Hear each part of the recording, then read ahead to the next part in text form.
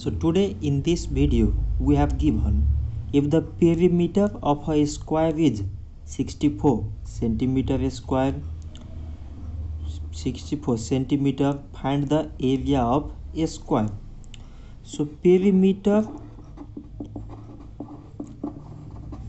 of a square we have given is 64 centimeter.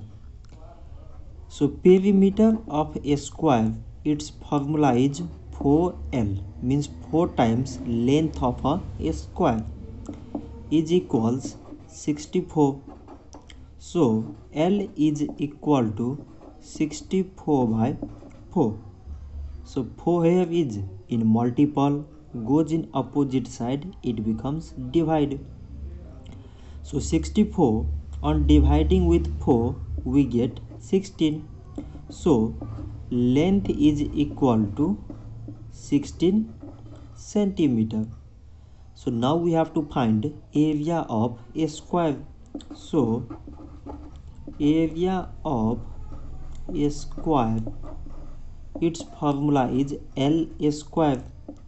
So length we have 16 centimeter. So 16 centimeter square.